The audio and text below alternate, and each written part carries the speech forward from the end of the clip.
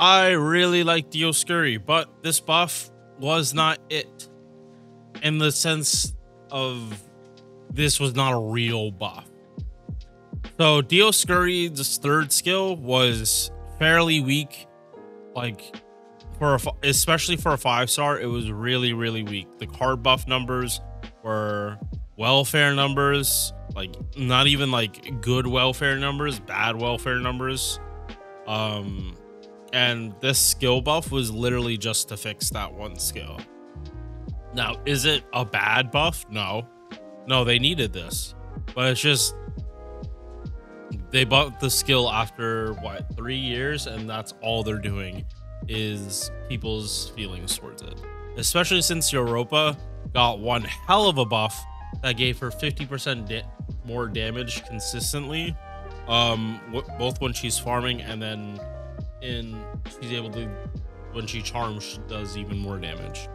Couldn't calc that charm in Laplace, but I think that's just how this thing works. If it's not 100% on stuff like that, it's not happening. So let's get started on talking about Dioscuri. I'm up early in the morning and I want to stream a more imaginary scramble before I go to work. So I like the artwork. There's 2 of them, Caster and Pollux. This is Caster, that's Pollux. And they're pretty special because they count as both a saber and an avenger. And yes, they do show up in id, just not a lot. Like, they're not really affected by what happens in id because one of them might qualify for an avenger. The other one is definitely a saber. They have like a combined spirit origin, so they also have avenger passive. So very nice. Base attack 11.8k, on the mid-high end of 5 stars, and almost 15k HP. Base stats, they're doing pretty good. Again, the issue for Dioscuri is their skills don't hold up for how good their MP is. That's the main thing. Their MP is like so much better in comparison to like most of their skills. MP charge 0.51%. Don't worry about it. A, it's 0.51 on 4-hit arts. B, they're going to be buffed up. These cards, as long as you can spam the MP, you're always pretty much going to have an arts buff. Which, again, is another reason why they didn't want to give Dioscuri values that they have. So, first skill. This skill doesn't really do any like buffs besides these on attack buffs. So all your quick cards gen 10 gauge, all your arts cards gen 10 stars. This also includes the MP. So you want to have this on as much uptime as possible, otherwise they're just a single target art servant with no like, this doesn't affect damage. Just like keeping this straight, this skill does not affect damage. This skill affects your damage output, not your how do I say it? How do I like explain this? This skill is a utility skill. It helps Dioscuri do what they want to do, but it does not directly translate into damage. It gives them opportunities to do more damage. There you go. I said it right that time. Second skill. This one also not great. This is, what is it? Tactics? No, this is the special tactics that like pirates have, which I mean that does make sense. Because this is like them being like on the Argo. So 15% attack, 15% MB damage for the entire party, and then debuff immune 1 time 3 turns. This skill isn't that out of place, but Dioscuri would definitely like more long-lasting buffs than just their third skill, because again, right now their only consistent Damage steroid is their third skill. So another reason people had problems with Dioscuri is just because, like, if their third skill wasn't up, they were solely reliant on Castorias or their other supports. Now, if you're in a Tomomo comp, it's different because you have a chance of double stacking some of this stuff. Yeah, you have a chance to double stack this, not a good one. And third skill definitely could be double stacked. This one ain't no way. Oh yeah, examples for like servants that have a skill like this: Nemo, Drake, Teach. I think Columbus has it too. It's like pirates have a special kind of tactics, or like seafarers more specifically, that they have these AoE one-turn buffs. But it's like these two do stack together, but if you're not MPing, it's pretty much a waste of the skill. And finally, the third skill. So this was the egregious part. 20% on a 6-turn cooldown with a 1 turn of dodge. Are you fucking kidding me? This was a bad skill. If I said this was good before, it was because this was their only damage steroid. Now, the reason for this is that their NP also technically counts as an arts buff. You just put it on the enemy. For a good while, I kind of had something in my head a little twisted that res down in this game worked a little more similar to how it does in Honkai. Is what it is when you play multiple games with similar formulas at times. But yeah, this skill, it was never that good. This was always their weakest skill and the one that should have gotten buffed. If I said in the past that wasn't true, this is future me saying, like, using them at max rank on multiple accounts, like, and then using Trung Sisters on my own account. If this stuff isn't maxed out, you might as well not have it. Like, again, because the base number is 10%. If you don't have this maxed out, what's the point of even having this skill up? So, like, the base scaling for it was just not good. The evasion was fine, but why this should have had a dodge icon if it was gonna be if the turn duration was gonna be going off the dodge. So buff 30, they bumped up the number from 20 to 30%. Your base number is also at 20, so now there is a good reason to level it. It's like 14% in the grand scheme of things is when you don't have other buffs, like when they're by themselves. 14% versus 24% is a noticeable difference. How much of a difference though that is for Dioscuri, it depends on how many times you MP'd. But yeah, 30% on card buffs gave them a 30% battery, which again,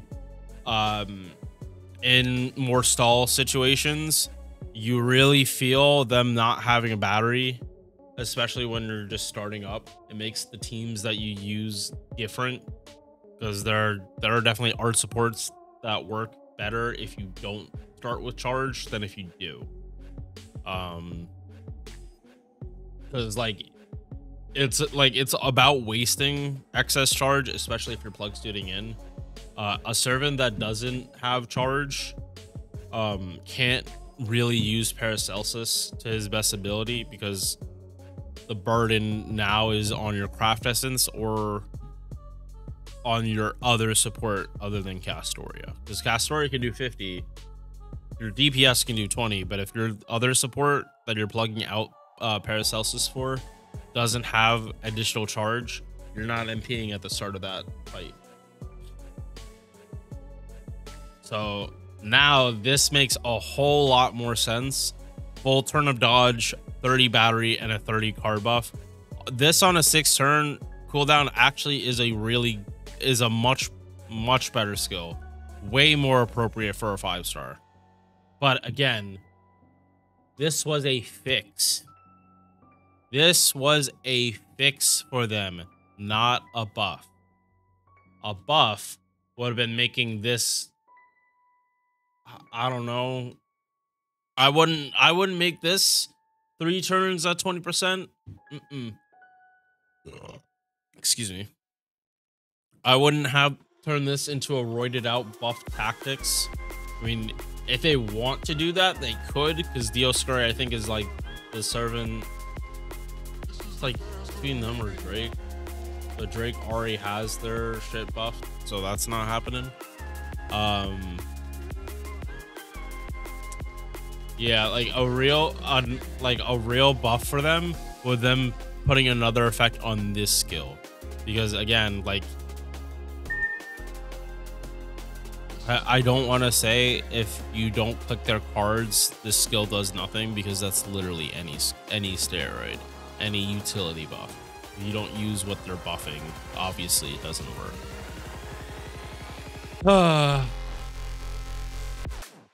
Don't take that size frustration. Like early in the morning, I just want to play Imaginary Scramble. We're getting through it though. So yeah, I don't want to shit talk of like buffs for a servant I actually like. I'll do it all day for Sigurd. I don't want to do it all day for Dioscuri, because again, I actually like these characters. I liked them before the buff, I like them even more now. But yeah, a buff like this shouldn't have taken 3+ years. That's the main. That's part of the main sentiment. Like, if you were just gonna fix this skill, why didn't you do it earlier? All right, passive skills: magic resist A for 20% debuff resist, riding B, quick performance up, enhancement B minus, 7.5% buster up. Reason for this is caster does not want anyone talking to his sister at all. Like, master talking to his sister, he is going to stab you in the fucking back if you're actually flirting with Pollux. He is literally the older, like the really overprotective older brother, or is it younger? I don't even know. He's got that type of energy. Avenger passive: when they get hit, they get way more MP gen, and they do have the full passive. So if you run Dioscuri and Karen in the same team, I don't know why you do that. It's an option, but she will get her passive activated to give her the attack buff. Oblivion Correction C, crit damage, self-replenishment, 3% gauge per turn, Twin God's Essence, Divinity, like it comes with Divinity, MP Gen up, and Star Gen up. So again, them being part of Avenger, that wasn't a joke. I was being serious. They have actual Avenger passives as the Saber. So that again was a reason I thought they were pretty strong. That if they got hit while protected by Castoria, hey, they got more gain, and they like their cards just they bit chunks out of people. Okay, pen skills. 1, 2, 5. In proper order. Now that they have a battery, if you want to use them in farming, this first, then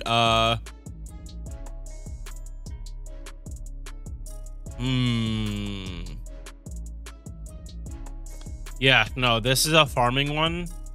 But 1 and 5 work well together because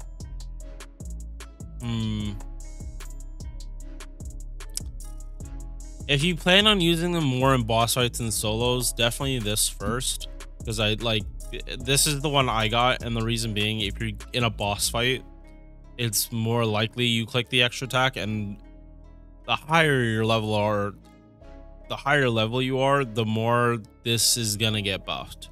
This scales with base attack, so that if a 120 servant that has extra attack performance, they hit just so much harder than a 90 level 90 servant. Like that extra damage for a lot of servants is going to be the difference between breaking a bar, because at 120 with all the buffs, we're talking like 100,000 plus damage might be the difference for you breaking a bar for a intern or not. Them getting skill reloading though, I want to say only if you plan on using them in Tomomo comps, just so that their engine is already like in full swing, and Tomomo will let you double stack this guaranteed, because this will be on a 5 turn. So yeah, you'll have really good uptime on it, like pretty much 100% in a Tomomo team, with a chance of double stacking like on turn 3, I believe. But to get that turn 3 double pop is,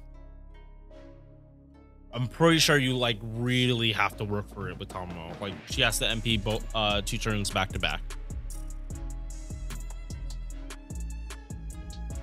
But yeah, don't ruler.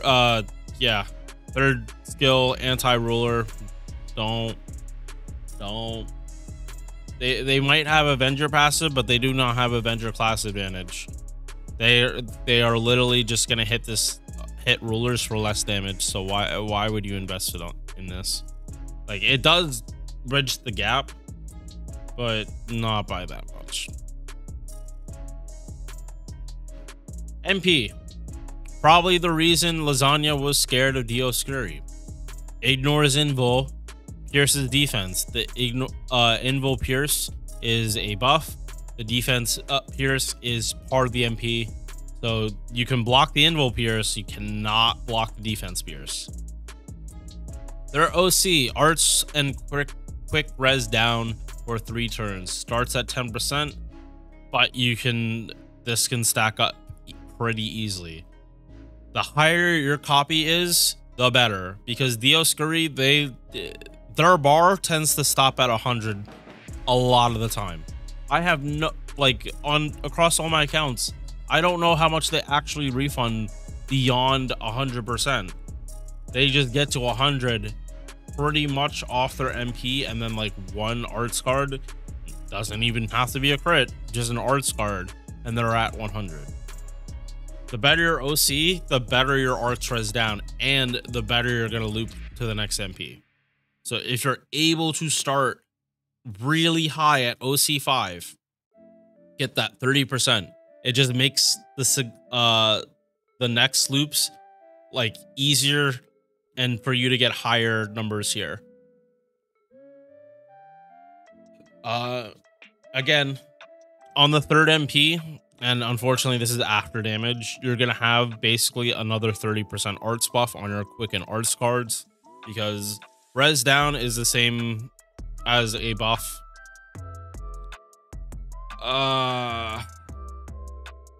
Like, I don't like the turn, like, after playing Honkai, like, I kind of don't like this being called resistance, but I understand why it's called that. Like, I don't know another name for this that works better. Like, res in Honkai just like fits more than it does in FGO.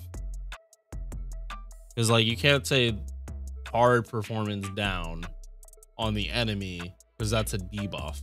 Like, that's them doing less damage, not they take more damage. Oh well, that's not for me to decide. But yeah, this has always been a good MP.